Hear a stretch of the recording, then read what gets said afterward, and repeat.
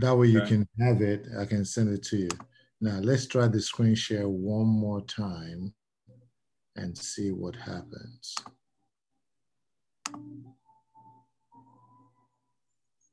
Still the Do you same see, screen. I don't. All I see is the Zoom screen for some odd reason. You want both do of you us to see, back? All I see is your EXP Zoom screen. Realty? So No, you don't see anything that says EXP Realty? no. It says I'm sharing my screen with you. Mm-hmm. Okay, let me try one. Let It's me try just this. showing the Zoom meeting screen, like Do you when you see? first log in. Oh, there we go. Yeah, there we go. Okay. Sure.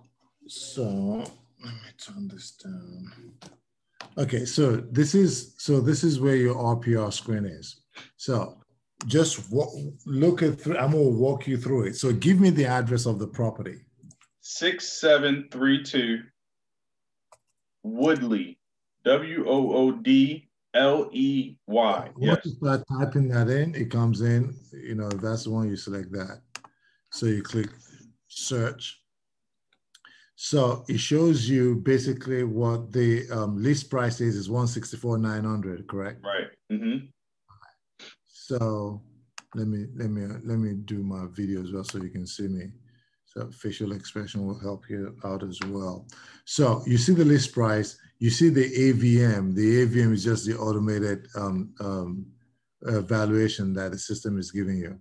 So you go to create, and basically right at the top over here, it says property summary. Mm-hmm. It tells you how long it's been on the market. It tells you the date that it was listed. It gives you the price, you know, and a few other pertinent information like the square footage and all that kind of good stuff. It tells you it's got 3 bedrooms and 2 baths, and it was built in 1929. Then you have the create, which is the comparative analysis is just an estimate that is based on comps, or you can do the sales comparison analysis.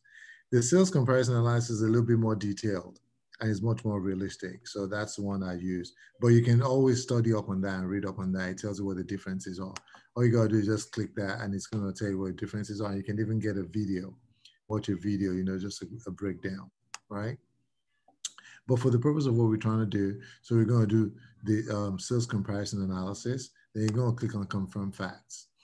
This page, if there's anything that is specific to the property, because now you've been to the property, you've seen the property, you know, I mean, from what you saw, now you know whether it's actually 3 bedrooms that is in the house or if it's 4 bedrooms, or you know, they may have listed as 2 baths, but does it really have 2 full baths? You know, so you can make the changes over here.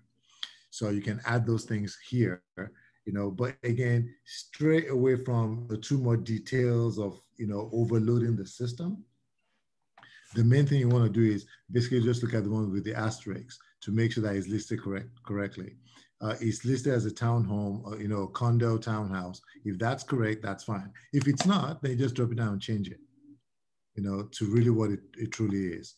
Bedrooms, if the bedrooms is correct, are 3, you Yes. don't need to do anything. If it's 4, then you change it here. But if it's not, don't do anything if it's correct.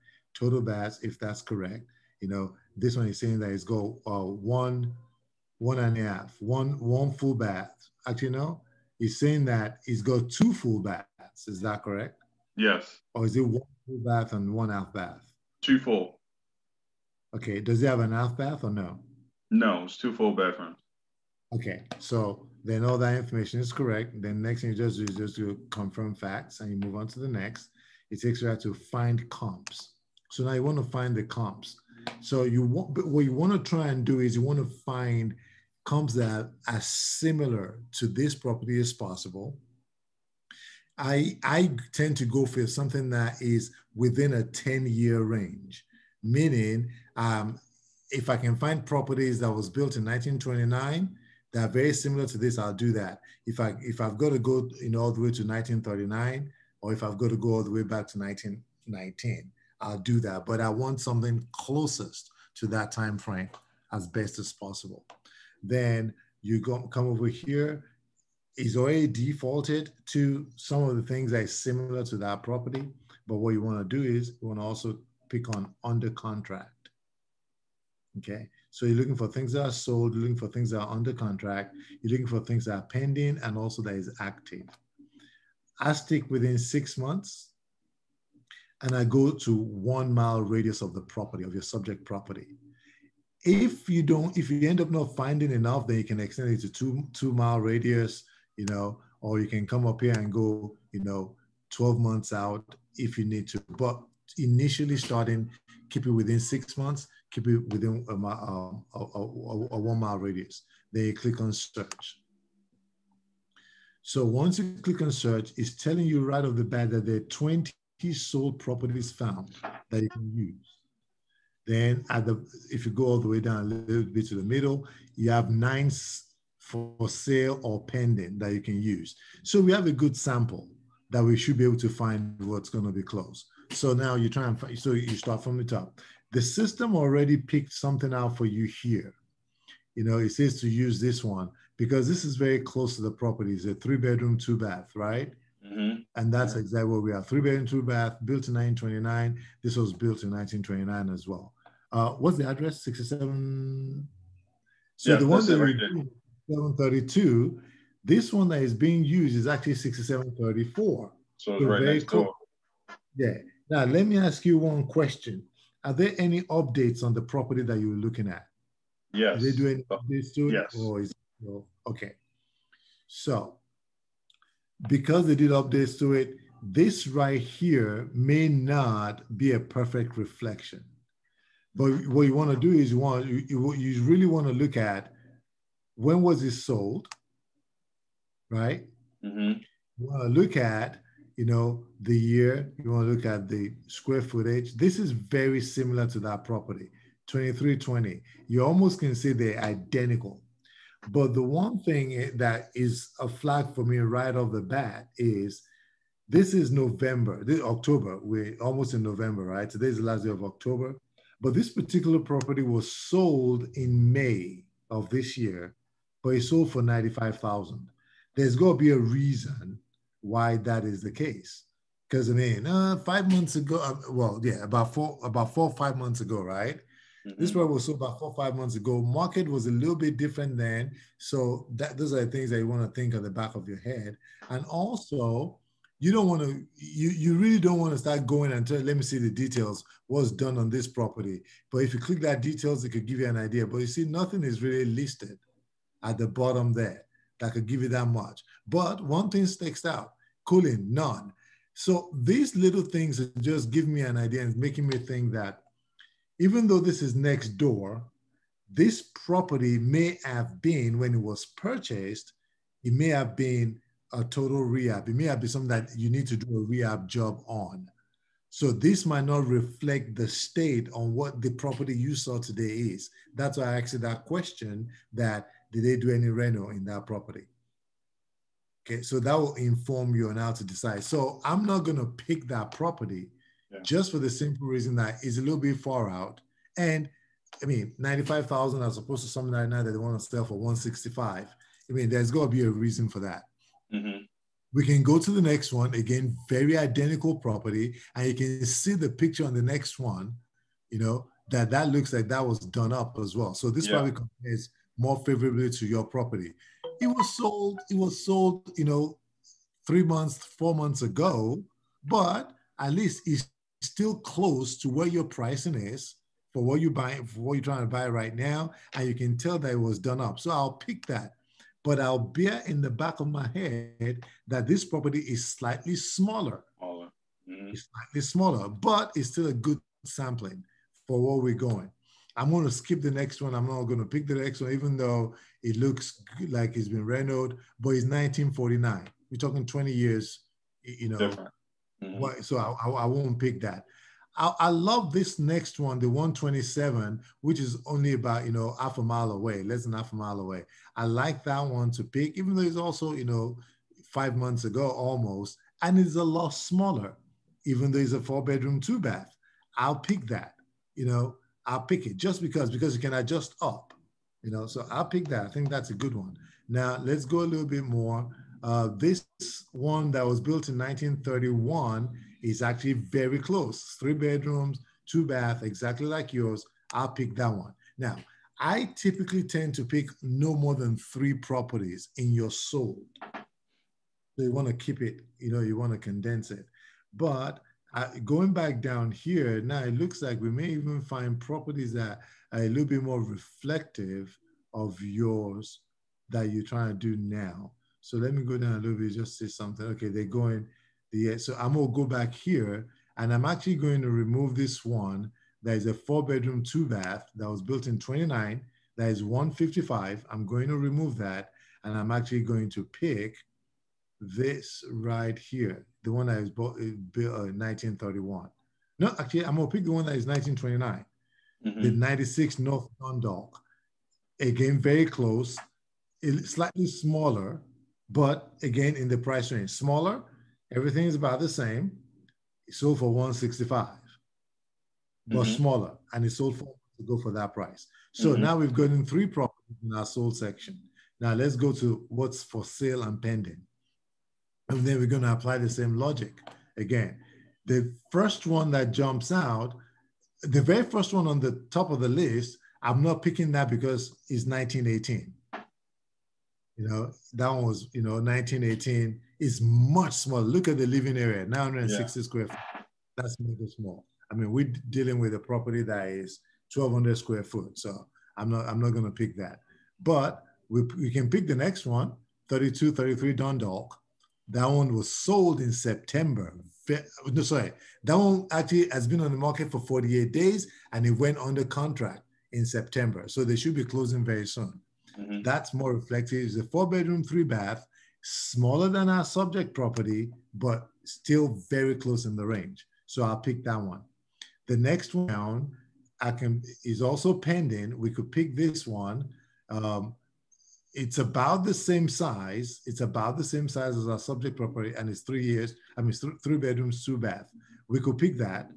That's a good one to pick. So now we've got 2. Because 1919, 1929, still within the 10-year range. So I'll pick that. Then we need one more. And going down, 1939, 1929. This could be the one right here. This one in 20 York Way, Baltimore. So you get the idea. The idea is getting something that is very close, very similar. So now you have 3. So I've got one that is for sale, and I've got 2 we were supposed to see that one tonight, but it's on hold for some reason. Okay, so that again informs you, because now you're in the same bracket, right, of what you're looking at. So now we've gotten all of our 6 properties, right? We've got 3 sold comps, and you need 3 pending or for sale comps as well. So we got 6. So you go at the bottom, you click update valuation and close. Once you do that, it tells you, see my next screen says 6 comps you can edit. So if you want to, once those 6 comps, we're not going to edit because that's what we have. That's what we just finished and we pick. The next thing is now you need to make your adjustments. This is where you can really get into, details. But I'm not going to get into too much details because you're not an appraiser. You need to take a CMA class, but even when you take a CMA class, don't get bogged down by trying to be so, be an appraiser. I want everything to be perfect and make sure. No, this is just an assumption. It's a good guide for you to get a good grip of what's going on in the market.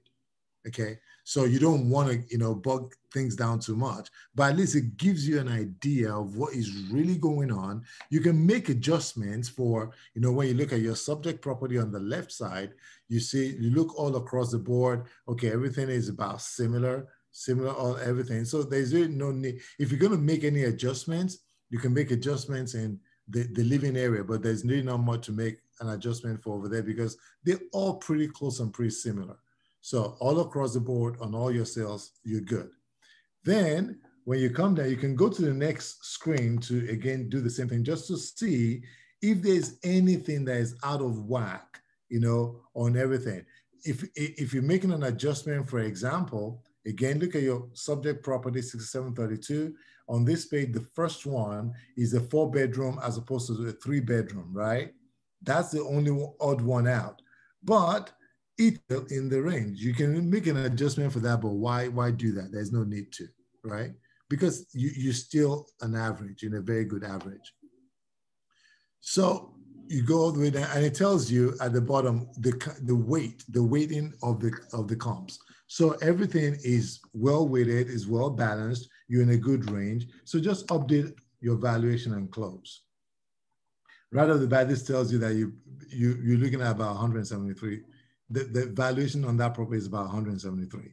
So that tells me that you still got $10,000 room, pretty much, because this ain't for 165, right? Yes. 164. Okay, so you got about $9,000. So the next thing you do is just create the report. What I'm going to do is I'm actually going to create this report. What I do, that's once you set this whole thing up, you can send this to your client. So what I'm going to do for you is I'm going to send it to you. And then you, if you want to, you can share with your client, because this is the way I do things to write offers for my client. So I'm just going to put this under your name, Perry. And I would usually put a message on there, in the middle, something like, this is a rough estimate. This is the comparative market analysis for this property based on similar properties. Valuation is about 173. It could be more, it could be a little bit less, and based on this number and based on what the market is, I will say, if we want to make an offer, we can write an offer up to about 173, 175. Based on the market, how competitive it is, we can go higher or whatever the case is. It just depends on how we're informing the client, what they feel comfortable with, But, I'll just put average 175 or whatever, based on, your client, your interaction with them, and then I'll email it to them. So I'm going to email it to you. So in case you do decide that you want to, share with your client to let them know how or why you came up with a number of what you're going to advise them to write an offer for. This is why. These are the facts. I didn't make it up. It's just based on what the facts are. So your email is perry.darden@exprealty.com, right? Yes. Okay. So boom. So it's going to generate the report and it's going to send it to you. You're going to get that report in about 3 or 4 minutes in your email. So that's it. Done. But you're going to see my picture on that report when you get it. That's why it's important for you to set this up. When you go into any RPR, make sure you set it up, have your picture on there, have all of that good stuff on there, and you're good to go. So now that goes the report. So to answer your question, we did all that long process to be able to come to this, that how do you advise your client to write an offer? What should they be writing an offer on? How hot is that market? How many people, so these are the things that you get a feel for. When you went to show the property, for example, today, how many business cards did you see? How many people were waiting outside? How hot do you think the market, how desirable do you think that property is? How quickly do you have a feel for that property will probably, be sold? How long has it been in the market? These are all the things that at the back of your mind could inform you on the urgency of the moment and what's going on in your market. So how many business cards did you see in there, for example? None. None. Okay. Did you call the agent to just get a feel to see, I have not called the agent yet. No, I have not. Let's do this. I'm going to call the agent, because this is training, as a mentor. Yeah, this is definitely training. Yeah. I am following you. I'm hearing everything. I'm taking notes. I'm doing everything. So yes. Good. Do you have the agent's phone number? If let me look it up. 6732 Woodley. Don't worry. Okay. Yeah, I was about to give it to you. Okay. That ding that we just heard is the report ready. 6732 Woodley, right? Okay. Looks like he's the only one who came up. So I'm going to call the agent and I'm going to let you just listen in on my conversation. Sounds good. So let's do this. 410-515-0900.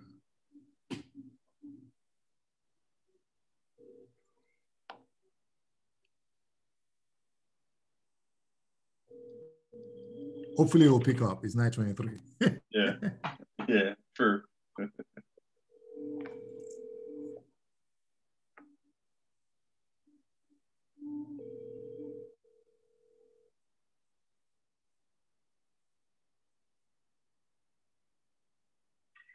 Hi, you have reached the office of Tom Roach and Pat Skarupa. We are either on the other line or currently out of the office. However, your call is very important to us. At the tone, please leave your name and number, and we will return your call as soon as possible. Thanks for calling, and have a great day. Hey, Tom, this is Jimmy Okanola, eXp Realty. I know it's late, Saturday night, but I'm so sorry that I'm bothering you, but I wanted to find out real quick on 6732 Woodley Road, if you have any offer in hand right now. My client's kind of like excited about it, so I'm thinking about writing an offer, but I want to, get you the winning offer, make this happen for your client and for mine. So give me a call back, 240-515-1068. I'm looking forward to speaking with you. Thank you much. Bye-bye. So because that's a generic inbox, it's probably never going to, because I'm looking on the MLS, all the number they have in there is just the office number. Gotcha. So yeah, we may never get a phone call back. But that's kind of like the way I lead. That's kind of like the way my conversation goes. You make him feel good. You tell, hey, I've got an excited client. Hey, maybe we can make something happen. Give me an idea. So that's kind of like that's your approach. Now, again, I'm looking on the remarks on here in the MLS. It says back on the market on October 28th. So it just came back on the market. So something happened. So this fell through for whatever reason. And I'm trying to say there's nothing else in here that tells me. No, I read that and I saw that. I did read that. I was going to tell you that, but yep. Okay. But the other thing that you need to pay attention to on this is this. And these are part of the reasons why you got to advise a client to be aggressive in their approach, just based on what I'm looking at. It says they have a brand new resurfaced roof with a 10-year warranty on there. It seems like it's in a very desirable area. So the neighborhood, we've got restaurants and all that kind of stuff. So it appears that this is, a property that a lot of people would, will go for. Again, the reason why you probably didn't have any business cards in there because it just came back on the market as well. Okay. That could be a reason. But now, knowing all of this now, knowing, it probably will appraise for 173 or more, probably, at least we know what the comp says. I will advise my client that we should write an aggressive offer. An offer, if they love the house, if they absolutely want the house, if that's the house that they think is the right one for them, let's be aggressive. Next question is, do they need closing help? Yes. So I will tell you this. They love the house, both of them. They absolutely love the house. They saw one around the corner that cost a little bit more, but they were still, the fact that this one was under budget and, almost the same, similar layout, all that, a little bit bigger. They were in love, even though it didn't have air in it, they didn't care. They loved this house. This was their number one pick. And yes, they need closing help as well. So they are going through the Maryland Mortgage Program for a $5,000 closing help. I talked to the broker. She's working with them on that. And they're first-time home buyers, so definitely want to get some closing costs so they don't have to come out of pocket as much as possible. Okay, but do they need closing help from the seller, or they getting that closing help from the Maryland? Both. Yes, both. Okay. Yes. All right. What kind of a loan is this? FHA? FHA. Okay. So on an FHA, you can get up to 4%. Don't ever, get 4 because most sellers will not, they just won't give it to you, But so this is what my recommendation is going to be. Can you, which of my screens are you seeing? You can see my MLS screen. Is that what you're saying? MLS. Mm-hmm. Okay. All right. So, all right. Based on what we know so far, my recommendation is we write a top dollar offer. I'll say they're asking 165. You see that it can go up to 173. I'll say, right, if the client is willing to do it, especially if you want to ask for, closing help, I'll say write an offer at 173. Again, just because of the market. I'll write an offer at 173 and ask for the full 3%. So 173 times 3% is going to be about $5,200, right? So you can actually write it at 173 and ask for $5,000. So it just looks, round. That would be my recommendation to your client, because at 173 minus the 5,000, it will be at 168. You're basically offering the seller about $3,000 more than what they're asking for. Sellers will look at the bottom line. That's what they're looking at. Hopefully it will win the offer. Again, I don't know how competitive it is in Baltimore right now. It's still competitive. I mean, I've talked to other realtors, and they're actually going, let's say they go 10, 15 above cost and asking for 10 back. I mean, they're asking for like the full 6 back, like the full 6% for FHA that they can get back from, they're asking for it. And they're getting, a lot of them are. Okay, then if that's what you want to do, then you can go that way, but it's again up to you how you approach it. Right. Offers that I'm writing over here in Bowie, in Mitchellville, and Upper Marlboro, I'm $30,000, $40,000 above ask. Yeah, and some of them, I'm still not getting it, even at $30,000, $40,000. I've had to write offers at 50% over to get it. But I'm going to show you another thing that you can do, to still protect your client. So that's a conversation you need to have with your client, depending on how much they love the house. In a regular ideal world, I will write the offer at 173 and I'll ask for 3% back, but we're not in a regular world. So in this situation, you can go as high as 185.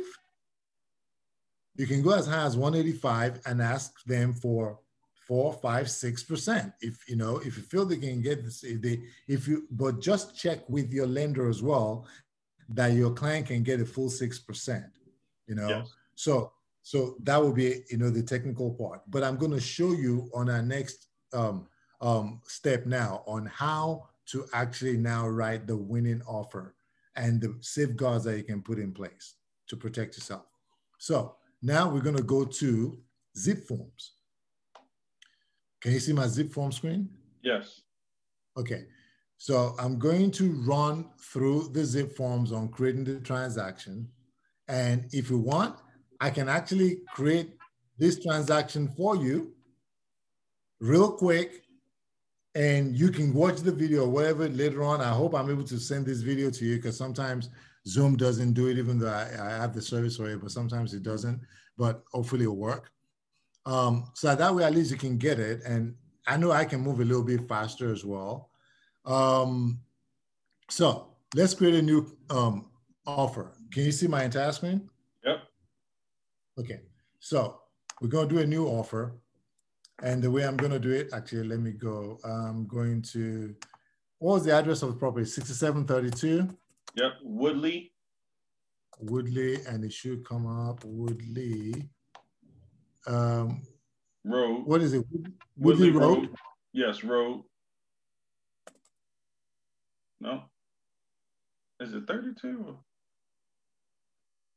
Why is it not coming up? Okay, hold on one second. So it's Woodley Road 21222, 6732 Woodley Road. Okay, actually, I'm going to do it this way since it's not coming up. Another trick you can play is, if you look at my screen, I copy the MLS. I just copy the MLS number. Yeah. You just go right here. I don't even need all that. And I want to include the property. I tell you to find the property, and it should come up. That's the property. Use the listing. It's a residential.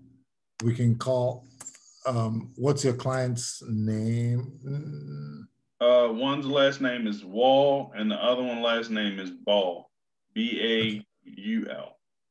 So we're going to say Wall and say B-A-U-L? B-A-U-L, yes.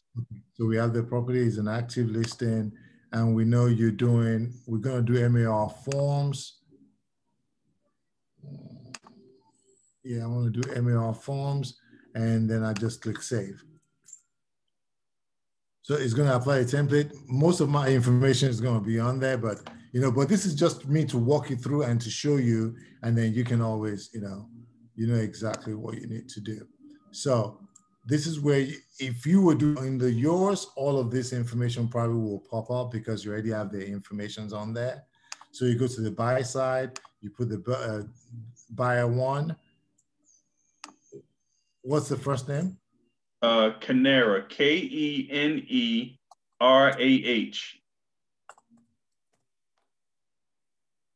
Last name is Wall. Okay, Kenerah Wall. What's I like to put their email address on there. What's the email address? Kenerah Wall 77 at gmail.com.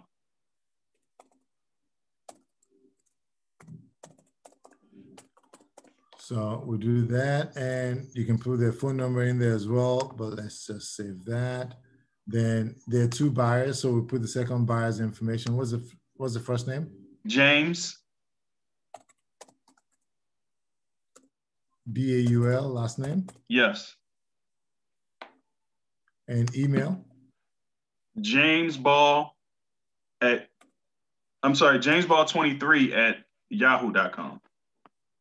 Jamesball23 at yahoo.com? Yes. And then I'll put the phone number in there as well. We'll save that. So now you have both the names of the buyers in there. The seller's information would have been pulled, but it didn't put the name in there. So that's why I say see public records. I like to go in there and make the life easy. So I go into the docs because I just want, oh my gosh, this thing kicked me out. All right, so I go into the docs to try and see, because I'm gonna need this information as well to bring it in. So the seller's name is Guy Buckles. Why is it not letting me copy? Interesting. I think it's PDF. Okay, so Guy C. Buckles Jr. So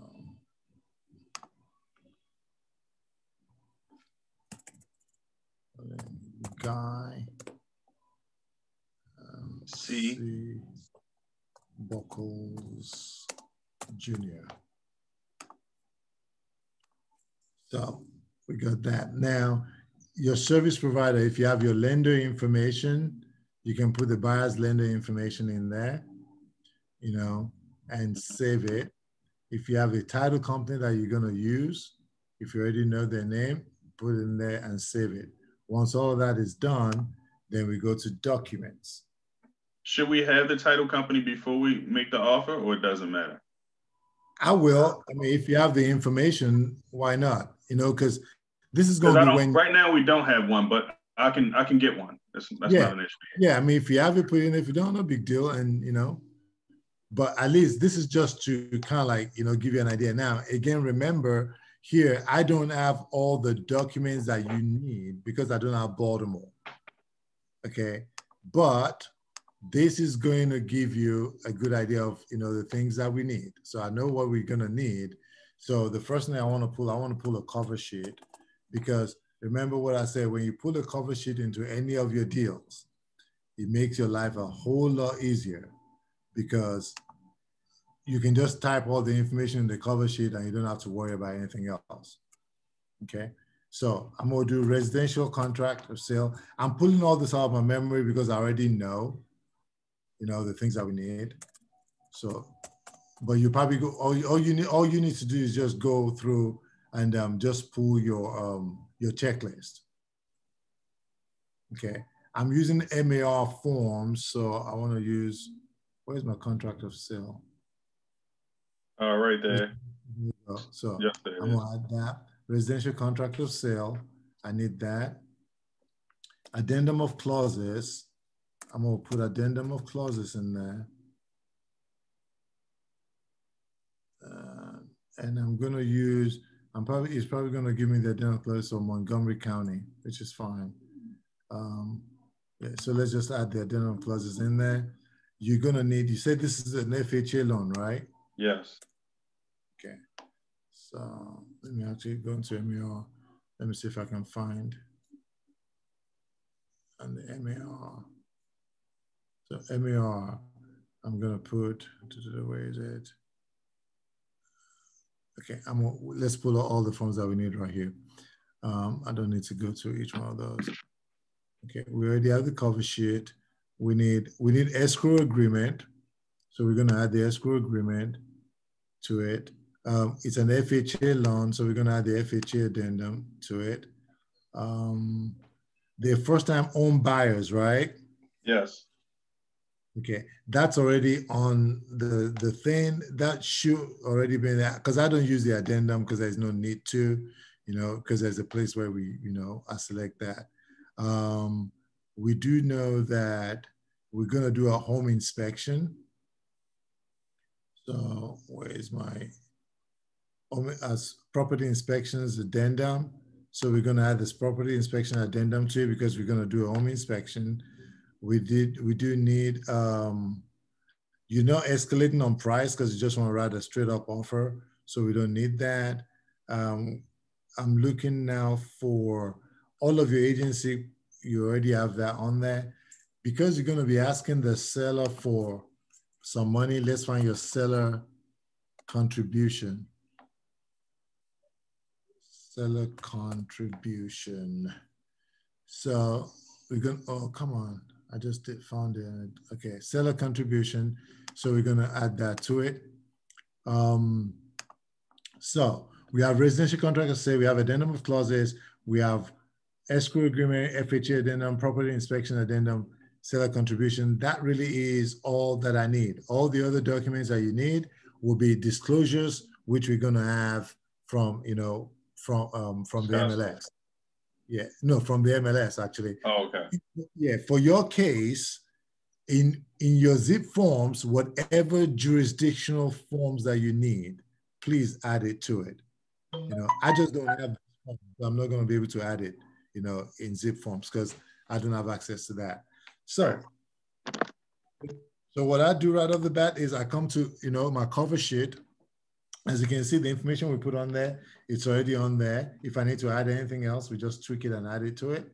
We have the seller's information. We have the listing broker's information, right? You're the selling broker, so we need to have your information in there. So we're just going to go Perry Darden. Do you want me to send you all this one? Well, I guess I can. So let's just say Perry Darden. Do you know your number off the top of your head? My MLS number? Yes. No, but I can get it. It's right here. Or your license number? Yes, I have. Shoot. It's upstairs. Hold on one second. Let me grab it.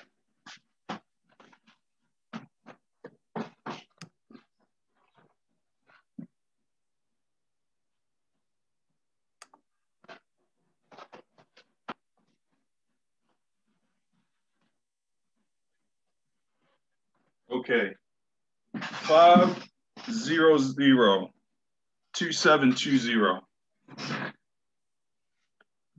500-270? 2720. 2720. Okay. And what's your MLS number? Your 300, I think it's 3 something. Give me 1 sec. I can pull that right up right here. It's in my passport. My MLS number is, no, it's not that one. I have to look that one up. I don't have Which that one. one. Which one came up? 136. Hold on. Damn, it just went away. Hold on. 136160. I don't think that's it. I don't think that's it either. But that's fine. You just need to put that in there. That's fine. I really don't need it. So selling agent's name. So you have to put your name here. So Perry Darden, right?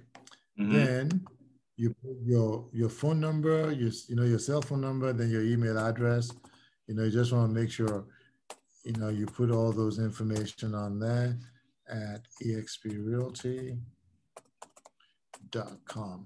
So once you fill all those things out, all this good information is in there of what you need. then you come down to the property information. This is where you're going to now fill out what are you going to be selling the property for? I mean, sorry, what are you going to be buying the property for? Yeah. So again, this is still a conversation. You have to advise your client, but I'm just going to put a number on there so that we can, we'll be able to have something to follow. So let's say you say you're buying it for 175. Your purchase agreement date is the day you write in the contract.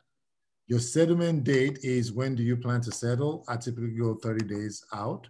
45, because they're doing a Maryland mortgage program, so it has to be 45 days. Okay. Those could be part of the reasons where you may or may not get the offer, because some agents don't, so you probably don't want to show too much of your hand, especially when you're in a competitive situation, because if you write the offer, the agent might be like, 45 days, they're using, you don't want to tell them all that they're using Maryland. You can find that information out by talking to your lender if you want to.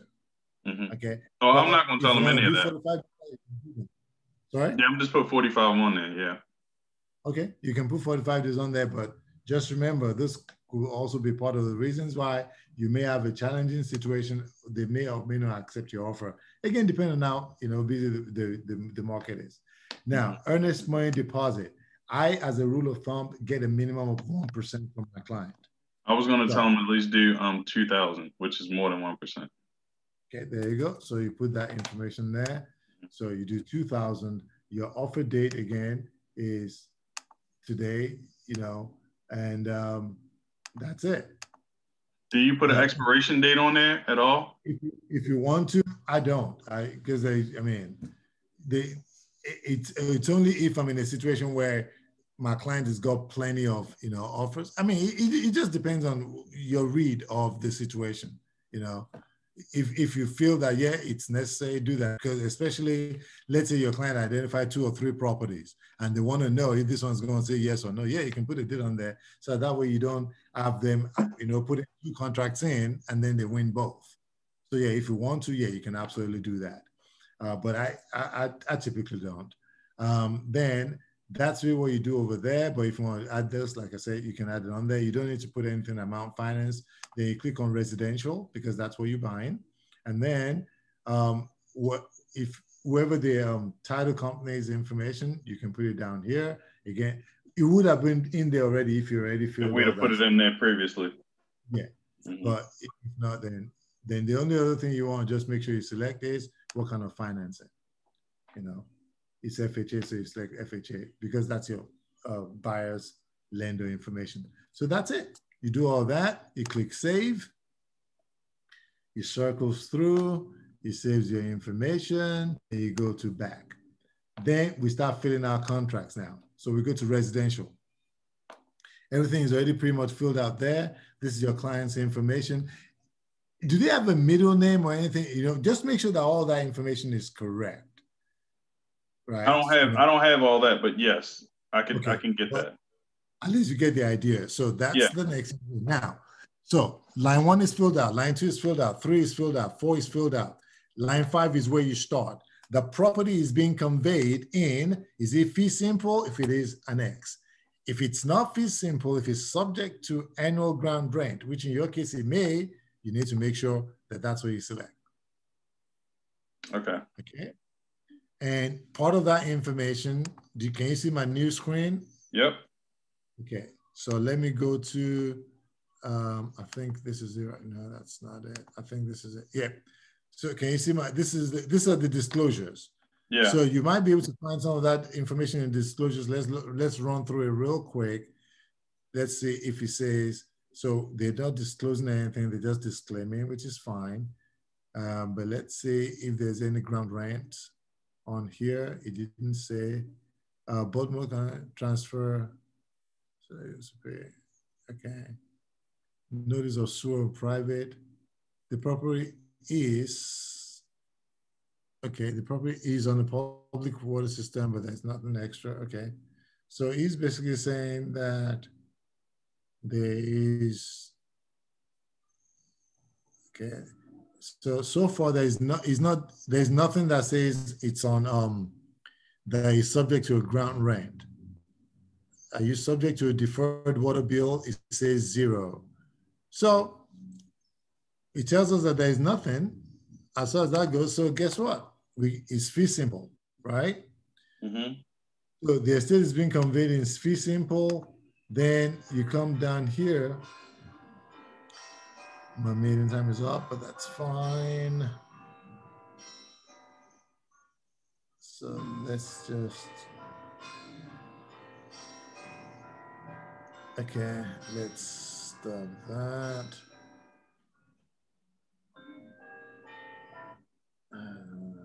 Sorry. Okay, so it's fee simple, and it says we're going to be in fee simple, blah, blah, blah. Purchase price, he has it on there.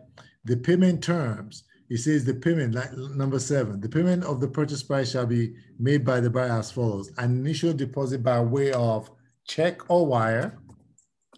Check or wire is what I put in there because that's your EMD, that's your earnest money deposit. Then line B, if they want to put any additional money, you put it on the B part. If there's anything additional that they want to put before you get to settlement, you put that on there. Then see where it says C, all deposits will be held in escrow by, this is where you put the escrow company. So I'm just going to put TBD so that you know that you need to have an escrow company, stated. If you don't, you can use the sellers, but if you don't, the agent is going to ask you, you just want to make sure you keep everything clean, as best as possible. So I put TBD there for to be determined. Do I need to reach out to the title company before I actually put it on the contract? You don't need to. I mean, if you're picking a title company that you're going to be working with, you don't need to reach out to them. They love your business. They don't care. Got it. But once your deal is done and is ratified, that's when you reach out to them. So I always click a non-interest bearing account, except if your client, specifies that they want interest bearing. Then you click FHA because that's where your financing is. Now, under here, see where it says buyer? That's where when you get into SkySlope, that's where you're going to put the initials. So just go to, yeah. Now, financing application and commitment, depending on where you think that your client is on the financing, can inform you on this. A lot of people would usually do like 10 days, 15 days. I typically do 7 to 10 days. I don't do more than that. But again, depending on where you feel your client is. So you can do 10 days and then you can do 15 days. So, because they can hold you accountable to that, to make sure that within that 15-day period, you have a commitment letter, from the lender. So, but again, yeah, they already have a pre-approval. I already have it. But there is a commitment letter that is needed. Oh, well, the commitment letter that comes after, right? So some people will do 20 days, some will do 15 and 20. It just depends. But don't commit your client to something that could be a problem. Like don't do something like 5 days. 3 days and 5 days when that might be an impossible situation. So you don't want to do that. So once you get that done, young man, I'm working. No, I'm working. No, sorry about that. It's all good. So I'm working. Go to babe. Go to baby. See you later. Bye. Shut my office door. Thanks. Bye. Sorry about that. So so we skipped that. Line 14, I always put on the seller because if there's anything like a transfer fee or some kind of taxes or anything that is not paid yet, it has to be the seller's responsibility. You don't want to leave it blank and you don't want them to put that it falls onto your buyer. So this always is incumbent on the seller to take care of that. That's the way I look at it. And that's what I put on there. So seller on those two. Now, if there's over here on 18, this is where you select anything, any other addenda or addendum. Addenda is plural. So any addenda that you're going to include, this is where you select it. So let's go through them. We're not doing any backup. There's no cash appraisal. There's no easement, none of that stuff. Most of the things over here we don't do. You can click first time. We can click first time Maryland owned buyer transfer and recordation tax, but I don't. And the reason why I don't, you're going to see later, because you're not writing any additional addendum for that. So you don't even select that. You're not selecting that. Okay, nothing here is needed. On this side is where you need to start looking at stuff that is needed. So property inspections, yes, you are going to do an inspection. So you want to click that. If it's subject to ground rent, that's where you click that. But in this case, it's not. If you're doing a price escalation, you click that, you're not. Sale financing settlement, none of that. Seller contribution, you're asking them for money. So you click that, okay? So those two things in this case is really the most important things that you want, and you want to make sure you click it. If you know, because you know you want money from them and you're adding that addenda, you need to put that on there, all right? If there's any other addendum that is pertinent, you put it over here, okay? But that will suffice. And at times you can even get away, you know, without having to put down there, but that'll suffice. I do this because it reminds me of what I need to add to my folder when I'm sending it, so I don't forget anything. Then all the way down, I mean, you know, all contracts and all that, so there's nothing there. Now, I click this, check if first time Maryland owned buyer.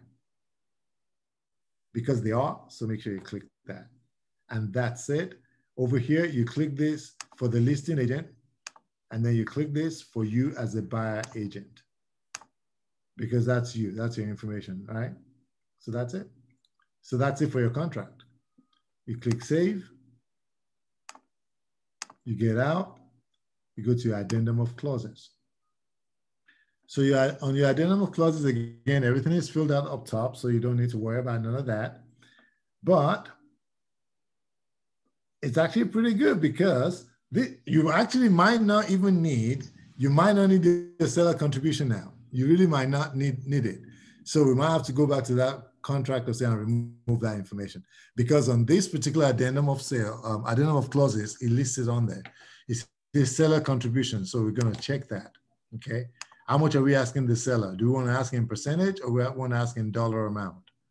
Dollar, I guess. Or percentage is fine. Percentage is fine. Okay, what's the percentage you want to put on that? Just put the 6 for now. I can change it. Okay, so that gives you an idea of what you're doing. Now, your inspection contingency, because you are doing an inspection. So you want to tell them, my inspection contingency, is going to expire on such and such date. How many days do you need? How many days do you want to put on there? As a general rule, I don't do anything less than 7 days. In a competitive market, I typically will do 5 to 7 days. 5 to 7 days, but 7 days is my average in a competitive market. So you can go a little bit longer if you think you do. You can put 7 days or you can put 10 days. Okay. So you're basically saying to them that your inspection contingency will expire on the 10th day at 6 p.m. Okay. Mm-hmm. And what do you want to do as far as that inspection goes? Do you want to have the right to negotiate, or do you want to have the right to cancel? It's either or, it can be both. So if your client would like the right to negotiate, so you do that. You do the negotiate. Most people want to negotiate. They don't want to walk away from a deal. So that's what you do on that. Okay. Mm-hmm. Over here, you can do all this, this is if the property is an as-is property. If your disclosure is saying that you're buying as-is, that's when you need to worry about this. If it's not, you don't need to worry about that, which this is not, because you're doing an inspection. So it's not an as-is. If your client wants to do radon inspection, click it. People have said that you can select as many as you want. It's better to have it checked and your client has the opportunity to do it, and if they don't want to do it, the seller is not going to hold your feet to the fire and say they must do it because, you selected it. You're just giving your client an opportunity if they do decide that they want to do it. It's better you select it, because if you don't, and then they do decide they want to do radon, and that's the radon is a reason for you to want to either negotiate and say, no, we want to walk away, that will bite you and your client on the, yeah, you don't want that because you never made that part of the contract to begin with. Yeah. So it's best selected, and if they don't do it, they don't do it. But if you select it, again, make your number of days consistent with whatever you used in the beginning. So do everything 10-10 because they can do all that on the same time. Now, appraisal contingency, it says I would never select this. And the reason why is because it tells you already here that this is not to be used for an FHO or VA. So there's no point to do that. So I just skip that and I go on. You know, if you holding the EMD, which we don't at EXP, so I wouldn't check that. I wouldn't worry about that. If it's a private word that they're using, then that's what you need to do because you want to make sure that you know that it's been tested. If you have a relationship, immediate family member on the transaction, you want to click that and disclose that, and you want to make sure that you do a licensee disclosure as well. And if there's any other additional provisions or anything that you need that's going with the deal, you want to put it there. Otherwise, that's pretty much it. You save it, and then again, we get out of this. Any questions so far? Nope, straightforward. Then we go to the escrow agreement. Again, on the escrow agreement, it says buyer selection of escrow company. The buyer selects whatever the escrow company that you're going to use or your title company. So I'm going to put on the TBD because you haven't decided which one yet. So that's what you put on there. And since they're doing $2,000, you put $2,000 on there, and that's it. Or you're not holding any check or anything like that. They come all the way down here to the bottom. You put the name of the escrow company. Okay. I'm just going to say, I'm going to fill out the ones that you need to fill out. So TBD for the name, TBD for that, because these are all the things you need. TBD for the phone number, and oops, TBD for the, oh, he's not going to let me do that. So I'm just going to do 240-555-5555 because it's not going to let me do that. Then email address, TBD, I think it should let me do that. Okay, and that's it. When the escrow goes to them, they'll fill out the other part. You know, whoever collects the escrow from in the title company, they'll do all of that. So that's what that is for.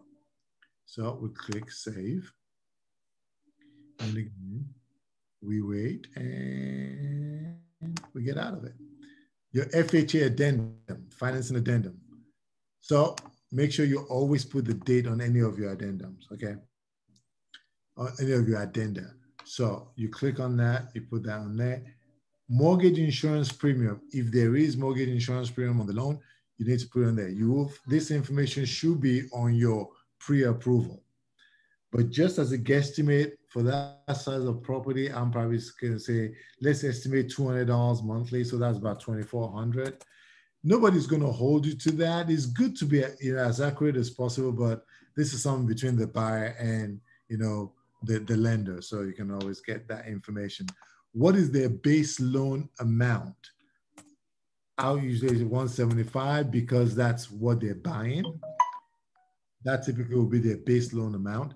This will be the total loan amount will be what they're really financing. So by the time you remove, and that will be on your pre-approval letter as well.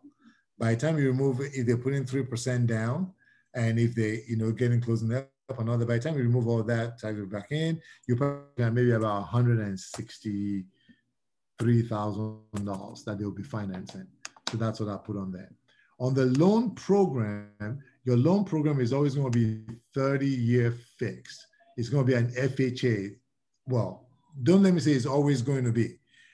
That also will be on your pre-approval. But in this instance, since it's FHA and they're not doing a rehab loan, it's probably going to be an FHA 30-year fixed loan.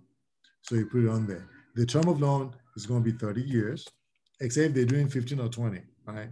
Interest rate, whatever the interest rate that they've quoted your client, you can put it on there.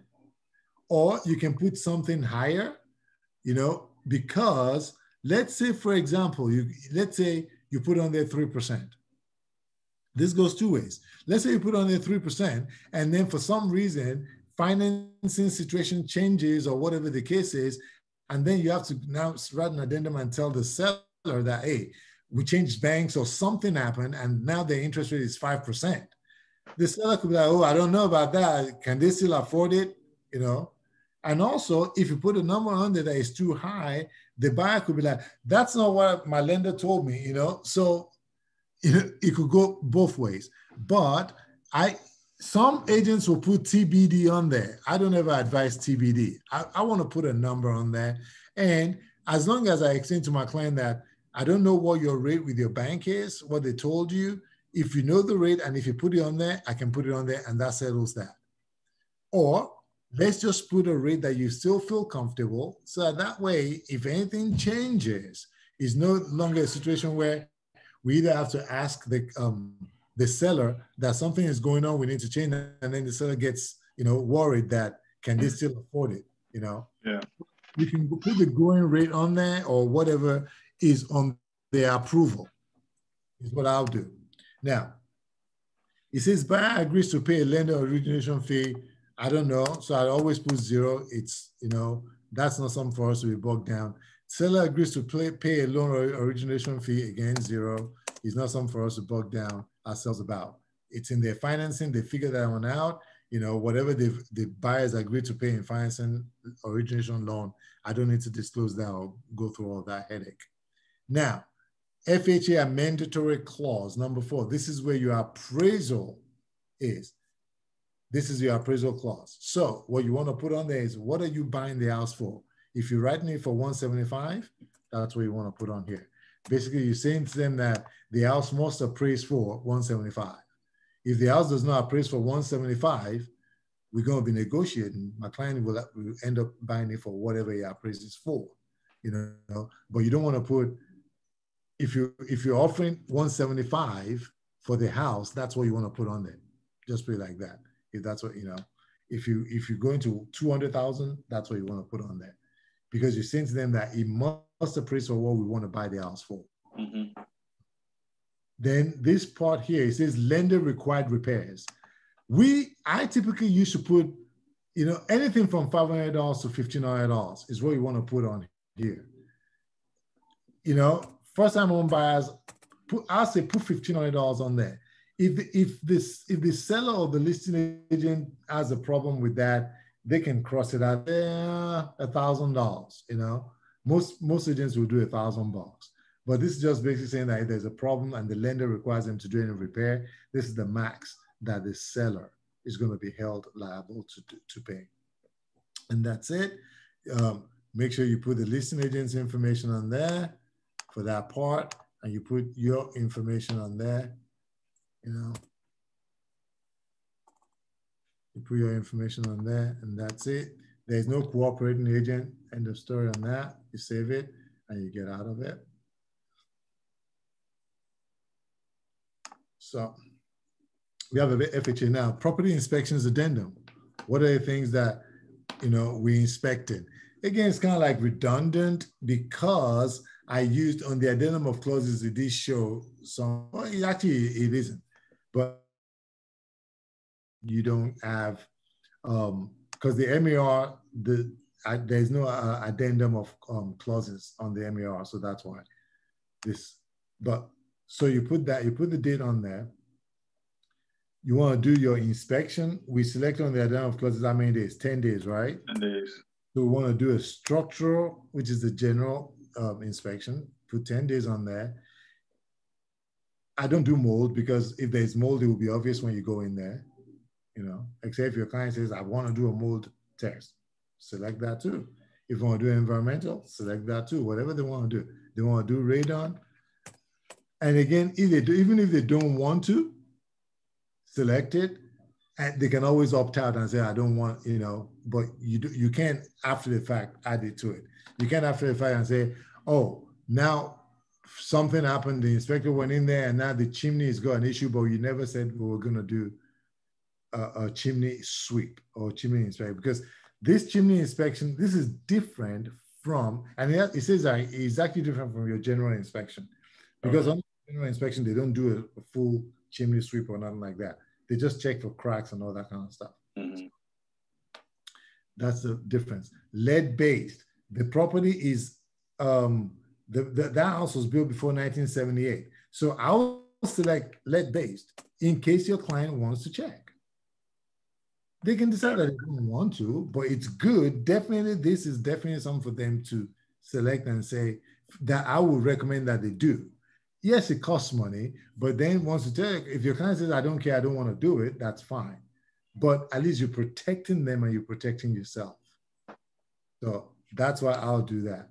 And if there's any other inspection, you can say what kind of inspection it is and you put the number of days on there. And that should be it. So again, we click save. So the idea is however many inspections that you want to protect them with, that they're willing or wanting to do, select all of them. They can choose to do it. And if they say, no, I don't care, I don't want to do it, that's fine, you can remove it. This, because we used our addendum of clauses, right? We don't need the seller contribution any longer, okay? But if you were something that you're gonna use, this is exactly what it is. You use that and you put on there 6%, just like you said, you know, and you put that, save it, and you're gone. Let me check something on the addendum of clauses. Maybe I'll remove the addendum of clauses so I don't. No, actually, no, you don't ever want to remove that. No, let's keep that.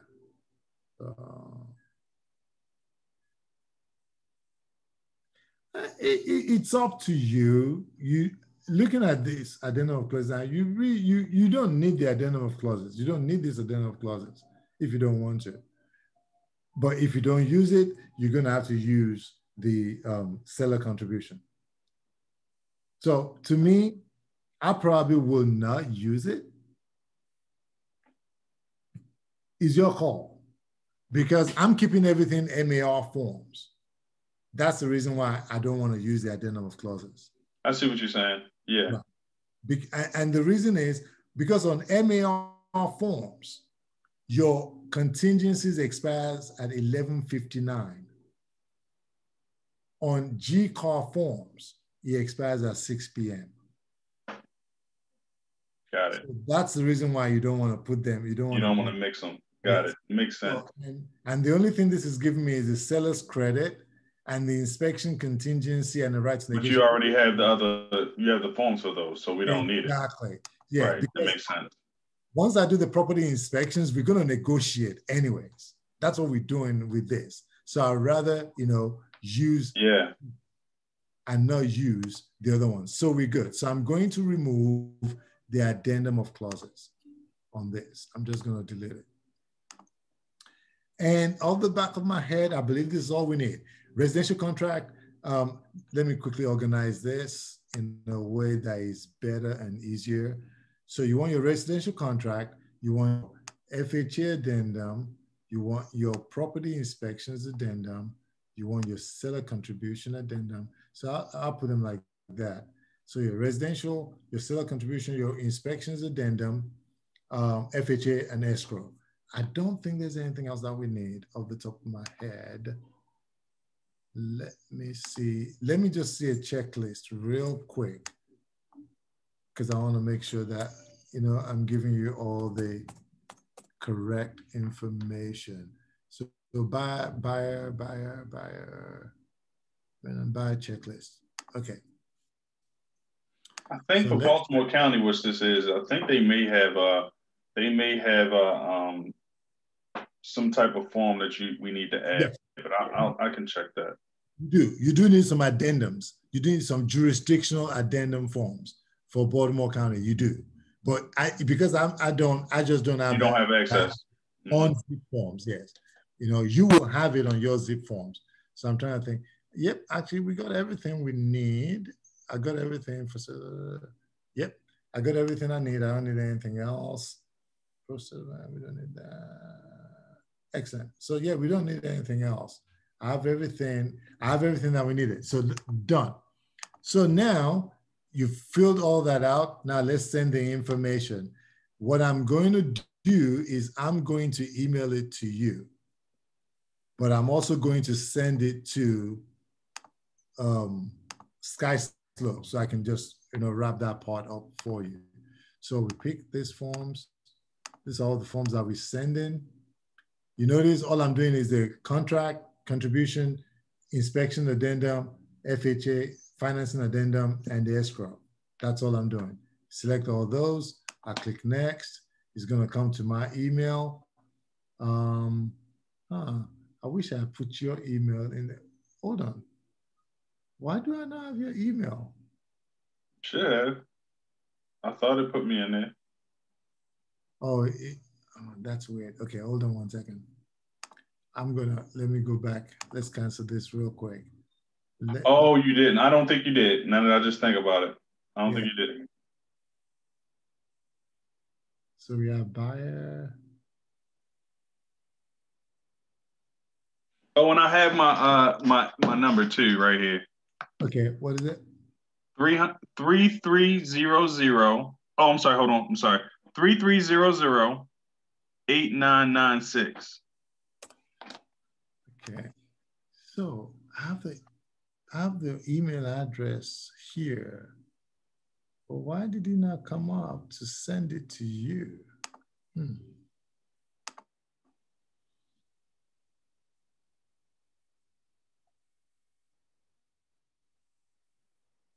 Let's say, okay, here we go, parties. Why? So what does he have you here as? Yeah, selling agent and broker. Your name is here. Your license number is there. Your email is there. So why did he not?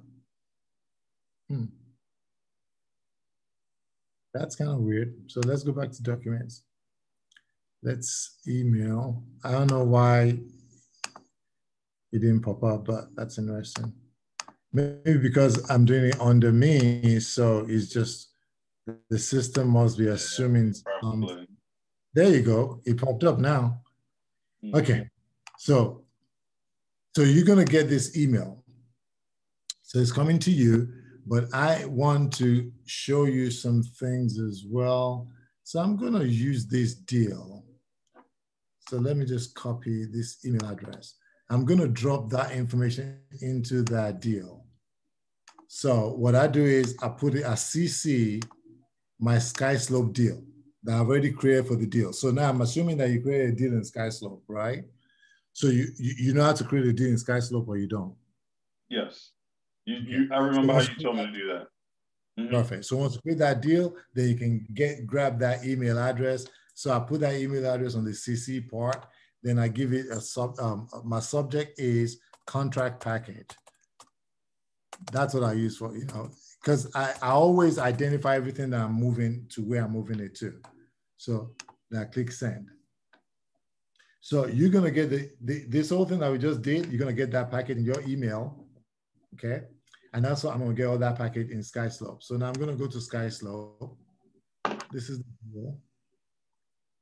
So let me look. Can you see my SkySlope? Yeah. SkySlope's there. So I'm in my SkySlope now. Then we go into the deal. I go to documents. And on the documents, what I just sent in is right here. I know all of these are just my signature pictures, so I'm going to remove all of those. I'm going to delete all of those.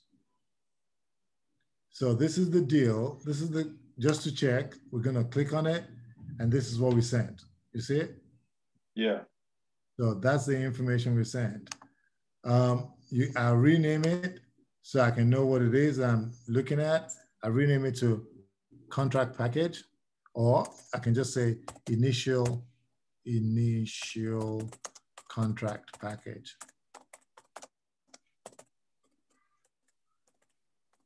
Okay, then I save that. Also, another thing that I'm going to do real quick is, come on, close that. I go back in the MLS, okay, and I go and get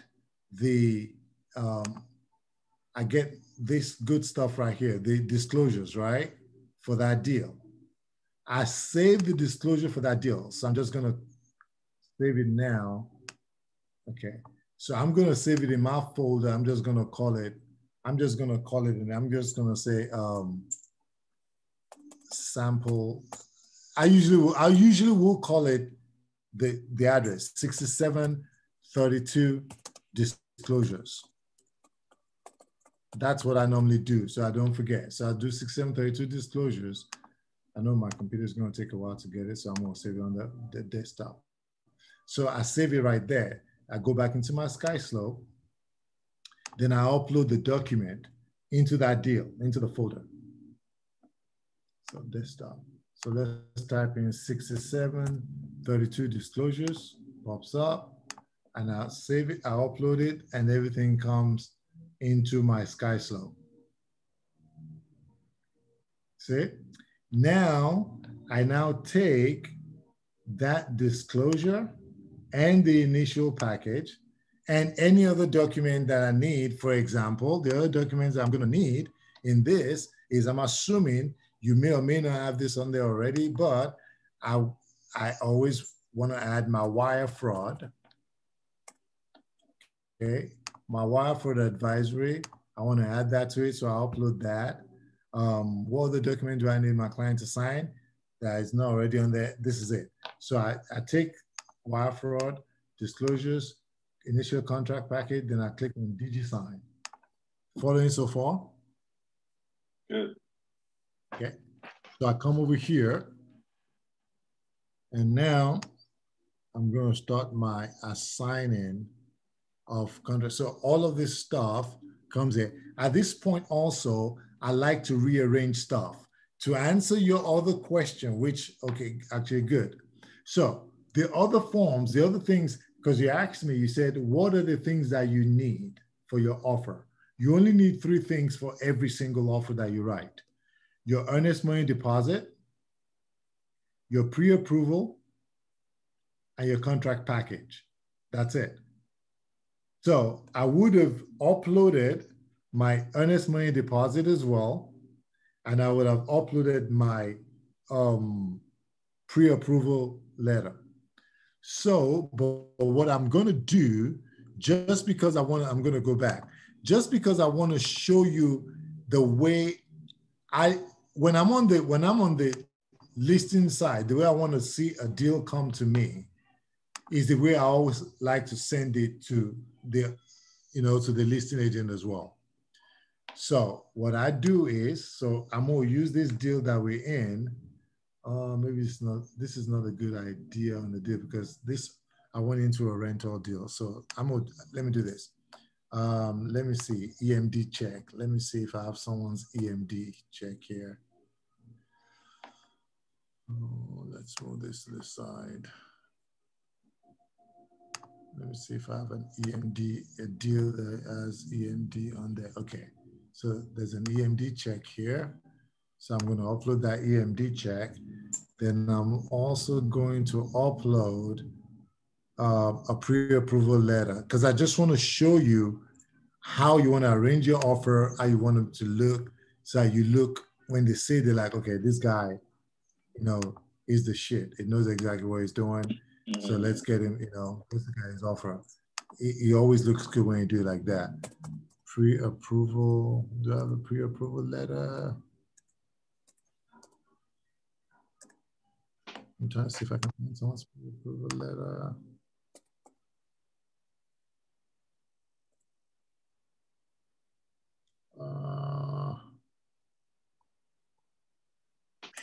I'm trying to say, I should have a pre-approval letter for someone. Okay, so I know I did save a pre-approval letter. Maybe I've just already used it. Maybe I already deleted it out of here. So yeah, I'll just forward you this one. No, I'll just forward you one. Okay, because I was going to go and pull another one. No, I can just forward you this. Hold on. No, I'm about to right now. Give me 1 sec. Okay. Give me 1 sec.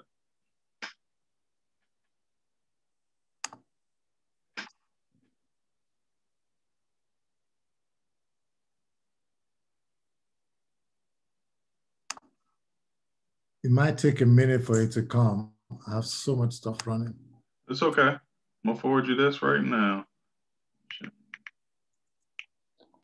Which is it, Jimmy? Jimmy.Okanola@exprealty.com. OKU, what is it?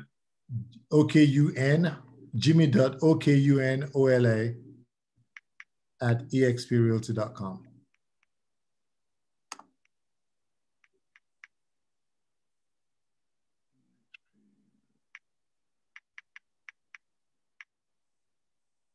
Got it. Send it. Should be on the way. Okay.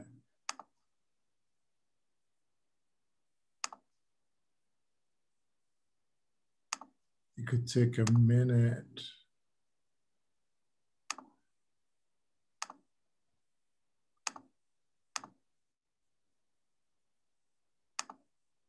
nothing has come yet.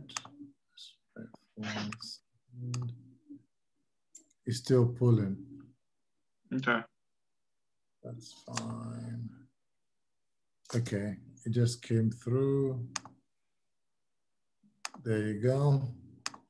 So I'm just gonna take this, and one of the things that I do, I found so many different ways of sending a piece of document.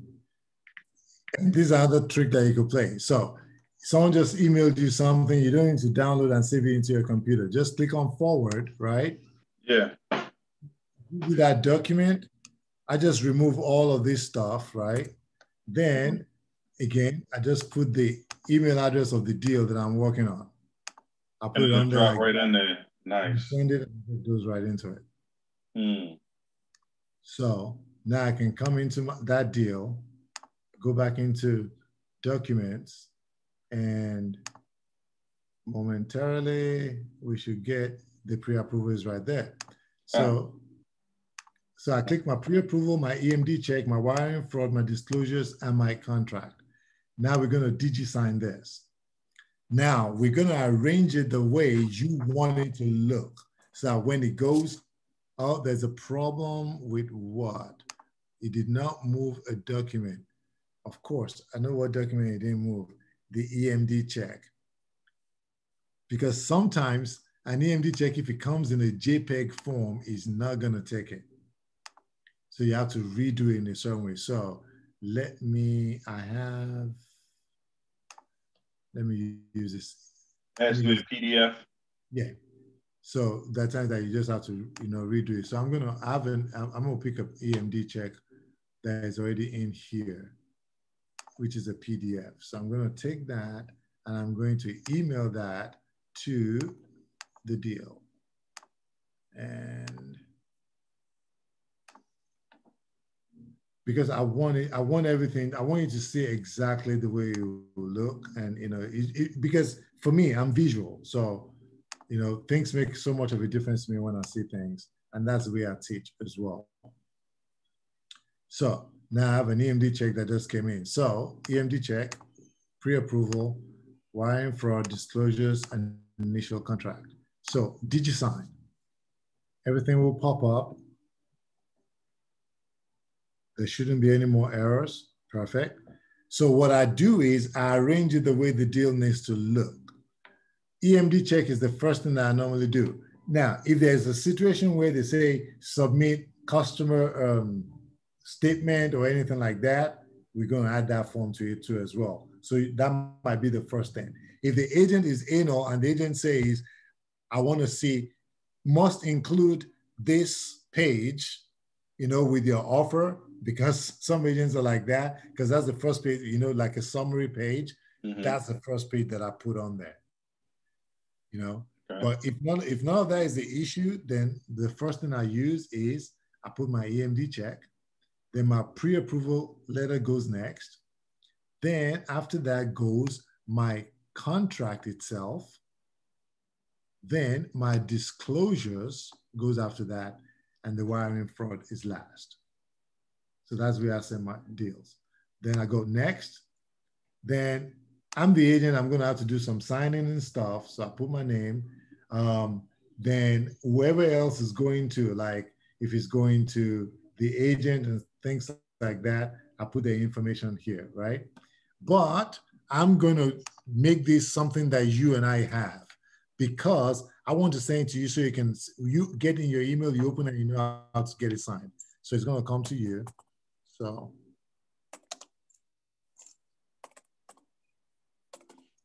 you put the client's name, because you can always add a new recipient, which is what I'm doing. You saw that? Okay. So I put your name in there. I put your email address in there. Darden at exprealty.com. Then I select the role for that person. In this case, I'm going to select your role as just the buyer. Because do you want to sign it? You just want to receive this document, right? You don't need to just sign so I can see it. Yeah. I'll put a couple of places for you to sign, but I'm just going to call you, I'm going to say you're the agent on the other side. So I'm just going to say agent on the other side, and you need to sign. I can change it if I don't want you to sign, I just want you to receive it, I can change it. But I'm going to say I need you to sign because I want you to see how the document comes and how you need to sign it. And that's it. However many people that needs to go to, just select them. If you need to add someone else to it, see right there, it says new recipient, just add them to it and you click next.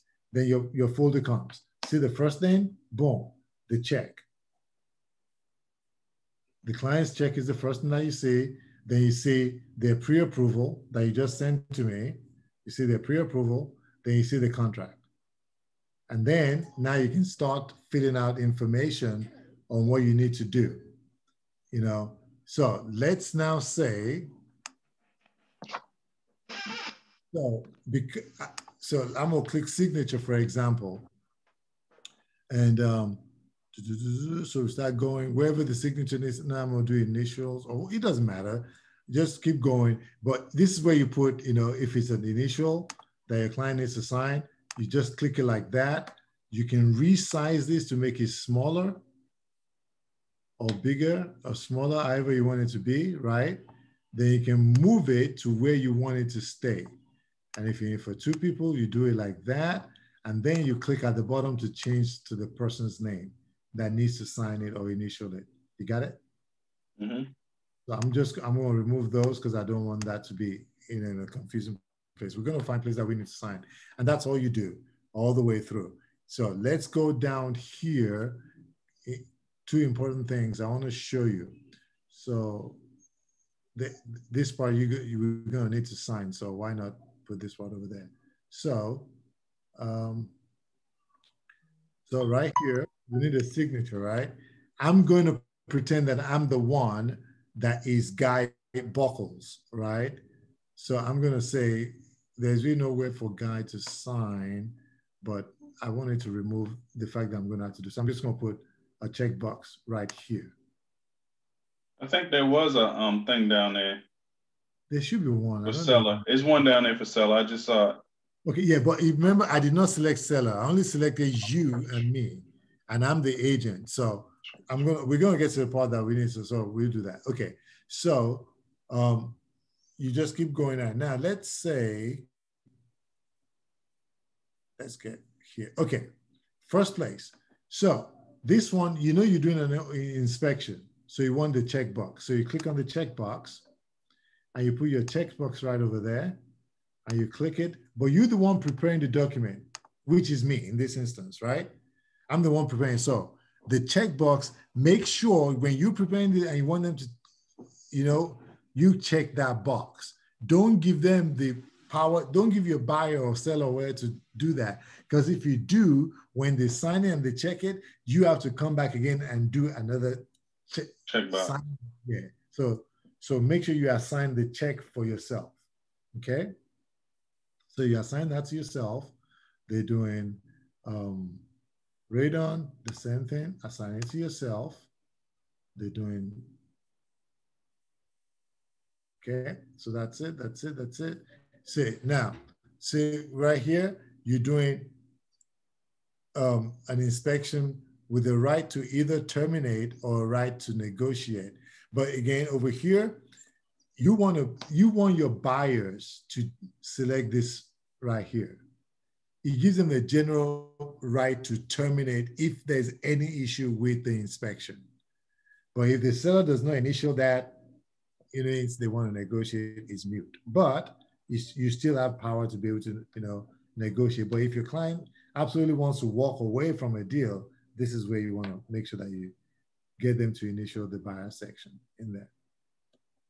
So assign everything, you know, that needs to be assigned, and then you keep going. Let's say you want to write something. Let's say you change your mind on something. Let's say over here, you don't want to do, maybe don't let me use that example because I don't want to confuse you with that, but let's keep going. But let's say now you want to write them, right, in any of these boxes. You click on writable. You check the box where you want to write. Again, you can minimize it, change it, make it big, elongate, whatever you want to do, right? you can do that. Okay, and then you leave it there and then you write. But let's assign the signatures. So right here, I'm assigning a signature to you because you're the buyer's agent. I need you to sign. So that'll be the place you're going to sign. Then I'm going to assign this one to me. Where's the other agent? Listing agent. I'm going to assign this one to me, and I'm going to change it to myself. So that way, I can send this contract to you now, and we're done. So I've assigned one to myself. I've assigned one to you. That's it. You want to write something. Let's say, oh, you forgot. There are two sellers. It's not one. Click on writable. Click on, oh, they're three buyers. You know, whatever. Just put it over here. Bring that right next to it. Minimize, make it smaller a little bit, and bring it right down next to it. And then you can write over here. But make sure you assign it to yourself. You just can say, and Esquire, you know, it doesn't matter, just do that, right? Let's say you decide that you want to cross out a name out of one of these people, you can do the same thing. You can put it right there, you know, or you can make it bigger. You can get that one out and you can make this bigger. You can put it right here and extend this, right? Mm-hmm. Let's say you wanted to remove this person. All you gotta do is just over their name and just do X's over there, right? You see that? Mm-hmm. So all you gotta do is just move this as best as you can right there, and you can just tap X. And now you've gotten rid of their name. See it? Yeah. So very easy. And if you want to write, you can go all the way, you know, and then you can start your writing, you know, right there, you know. So boom, that's done. And that's pretty much it. Every single thing else, everything else that you need to do, again, if you want to write, you write. If you want to put a checkbox on there, you put a checkbox and you assign.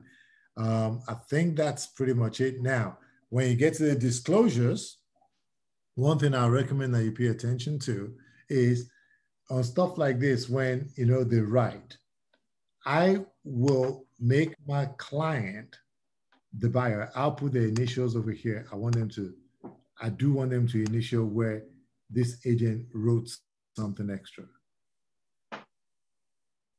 I want them to initial where he wrote something extra. The reason why I do that is because then my client is aware that there's a piece of information that is important. So they can't say, we didn't see it, we didn't read through it, or whatever the case is. So that's why I do that. Okay. Okay. Over here, this says other window air. I want my client to initial right next to that. So you want to do that. When you go all the way down, this is all, they're not disclosing anything, so that's all crossed out, so no big deal. You want to make sure that your client initialed next here, because they put NA and they initialed, get your client to also initial next to that. And then your client will sign there, okay? Mm-hmm. Over here, this is a prime example of the writables. Over here, you want to click write, okay? You want to put your client's name on there. What's the name? Kenera, right? Yeah. R-A-H, mm-hmm. Wall. Comma, and then you do James, right? James, Wall. Okay. You write that information on there, boom, done. You know, addendum to contract of sale, you can put the date on there, you know. So that's what you want to do. Then you get them to sign on the parts that they need to sign. You assign it to them. And, you know, over here, seller agrees to pay all Baltimore. It says the seller agrees to pay all Baltimore. Oh, good. I will let my client, because also they initialed, right? Make sure you get your client to initial. They're saying that it's not applicable. They're saying that there is no tax that is needed. So, you know, make sure you initial that as well so your client knows, okay? Mm-hmm. So you initial that. It says, private seller is disclosing that the property is served by a public sewer or water supply, and that the system is not equipped with a private sewer. So you need to show that as well. So that's it. You do all of that. You put the signatures where they need to sign. Everything is all done. The moment is all done, everything is all done all the way to the last piece of information. Then you go back over here and you click send. You can put any notes on there. Please review and sign. Call me with any questions or concerns, all right? As a general rule, depending on how savvy your clients are, I will, if my clients are not that savvy, I also email them this whole document in a PDF version so that they can see, they can read it before they sign, the electronic one. So once I do that and I send it, it says sign now. Yes, I want to sign now. It comes up. I adopt the signature for me because I'm the one preparing it to send to you. I click agree. I click on start. It's going to take me right to where I need to sign. Once it gets there, or where I need to check box, I did that. So that one's done. I did that. Perfect. If it's not selected, I can click in there and select it. Assign. If I need to type anything in there, I type. If I need to change anything, I can do that. If that's all done, boom, boom, done. It's in your inbox. Mm-hmm. So now it's in your email, then you can get the information and then you can sign it, and that's it. And like I said, if you need to send it to your client in a PDF version as well, you do that so that they can absolutely have that piece of information and review it.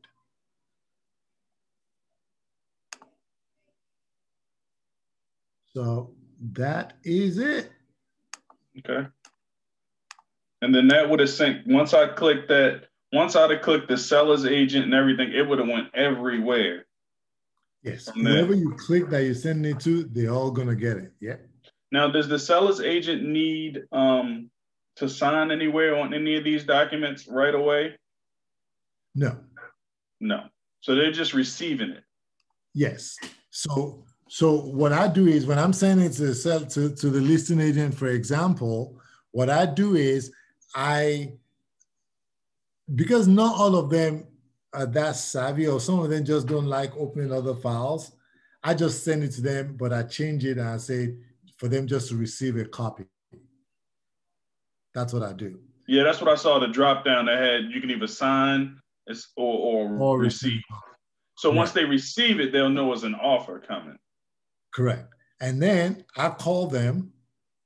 I do call everyone that I send an offer to. Hey, I sent an offer to you. Did you get it? Or I text them. I say, please acknowledge, even when I send that email out, I say, please acknowledge, the offer. Or I text them that, or I tell them, hey, what's going on, Tom? I just sent you an offer. Please, let me know, did you get it? Blah, blah, blah. Let me know if there's anything, because you want to always build that rapport, with the client.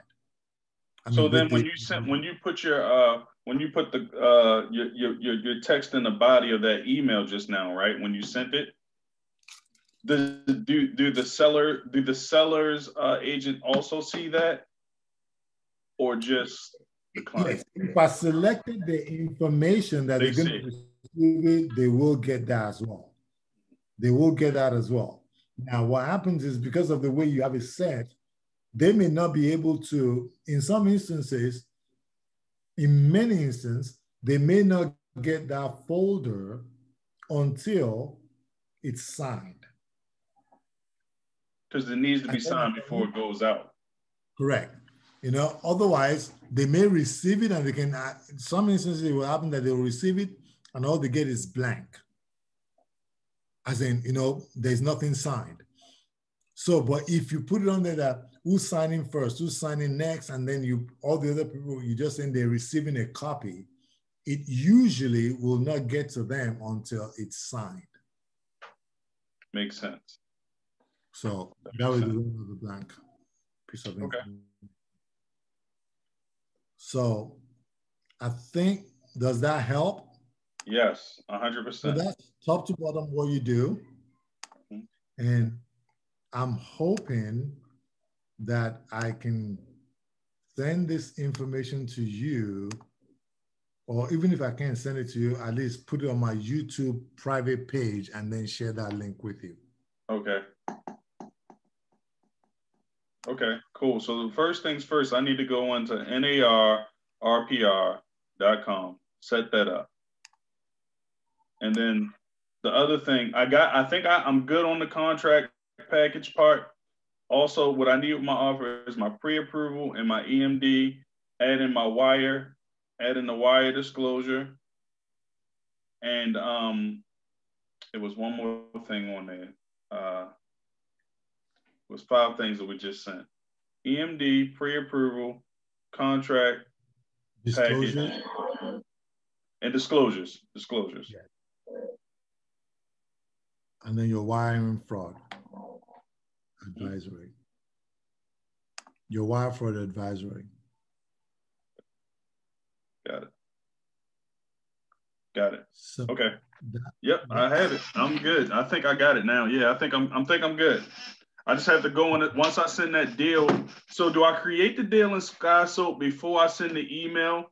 Because I can email the information to myself and then it'll go right into the deal? Good. Yes, I would recommend that you set up a transaction in there.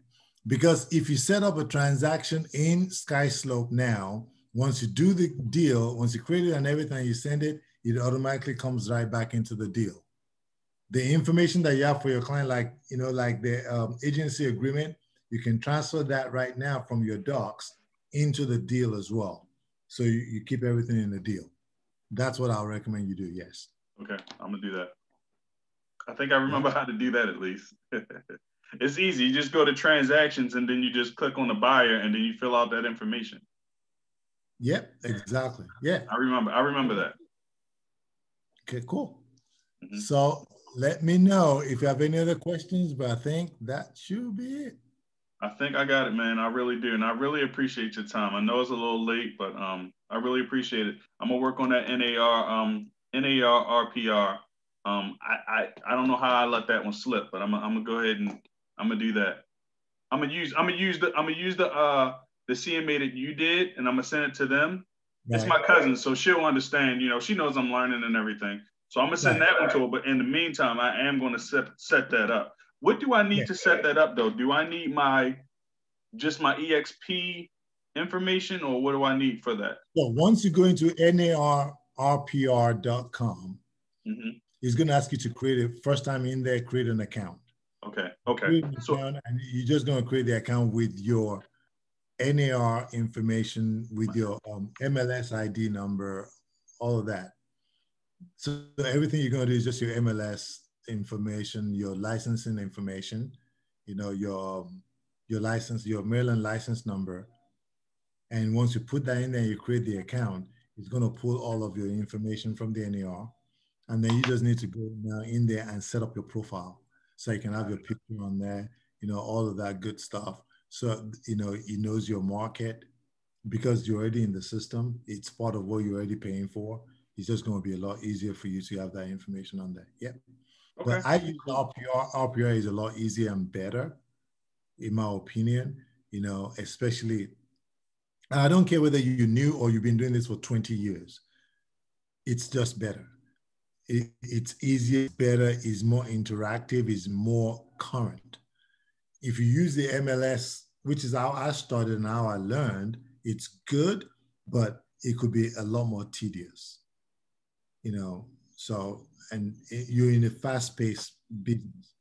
You don't want to be spending 30 minutes trying to do a CMA. You saw how quickly we were able to, if it wasn't that we were explaining a lot, we could have gotten that CMA done in 5 minutes. I really am going to put some videos together, and I've done a few. I'm going to put some videos together on all of these topics. Actually, do me a favor.